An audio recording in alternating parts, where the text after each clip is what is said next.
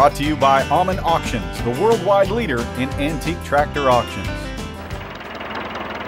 Welcome to the Clay County Fairgrounds. We're glad to have you here on this little ride with us. That's Clay County Fair Board member Dean Saunders, inviting everyone to what's known as the world's biggest county fair, held in Spencer, Iowa each September. But while Dean loves the fair and riding around the fairgrounds, he's truly passionate about that Persian orange tractor he's driving. That's my pride and joy, a WD45 that I restored when I retired about 8 years ago. I grew up on Allis Chalmers tractors. I have a brother that's 4 years younger than I am, and we would many times plow all night. He'd run it for a while, and then I'd run it for a while. My dad always said, well, when you come home, go out and plow. Yeah, Dean and AC tractors go way back. He also has a long history with the three-bottom slat plow he still keeps on the back of his WD45.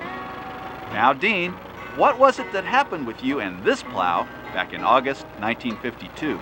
Well, it's 50 years ago this month. I was in a 4-H plowing contest in Shelby County, Iowa. And that was one where they came in and messed up your carburetor, and then they put an extra tank on, gave you a gallon of gas, and put a gallon of gas in there, and you had to set the plow, set the carburetor, or do whatever they had done to foul up your tractor.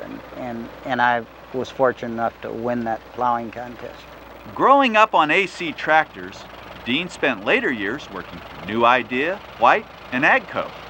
So when it comes to farm equipment, this is a guy who knows his stuff.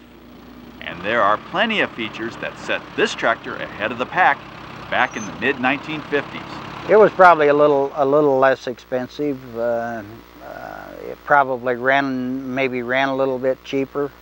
Had some features that the other tractors didn't have. For instance, the live hydraulics. That came about with the hand clutch. This hand clutch on this WD45 is a wet clutch that stops the forward motion of the tractor. And what that actually does is gives you a live power takeoff. It was one of the first tractors that had a live power takeoff. By just releasing the hand clutch, you stopped the forward motion, and the power continued on through the powertrain, through the power takeoff, and kept the implement running.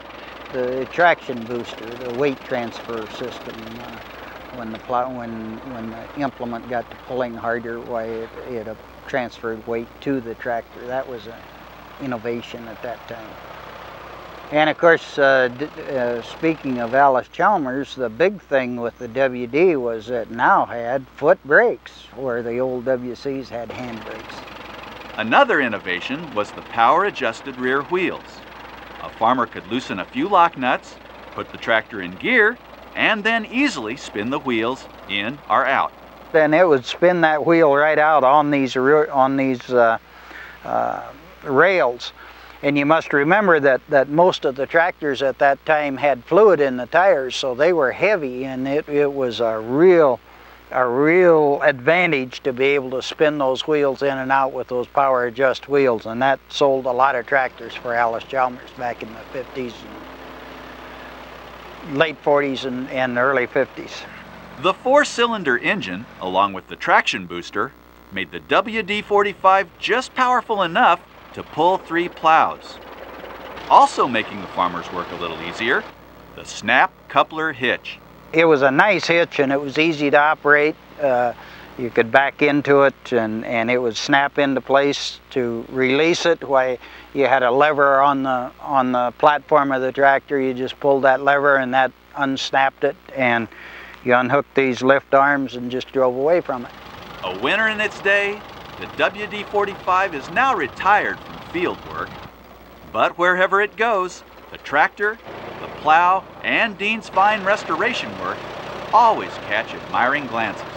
You really feel good, but as somebody told me, there's nothing as humbling as think you've done a great job restoring your tractor and then take it to a tractor show.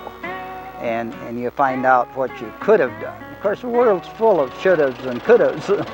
Once a prize-winning 4-H plowman, now a prize-worthy AC collector, Dean Saunders gives would-be classic tractor restorers this sage advice. Number one, it's going to take about 3 times as long as you thought it was going to take. And number two, it's going to cost about 3 times what you thought it was going to cost. And number 3, and probably the most important, you never, ever, ever tell the wife how much you spent on that darn thing.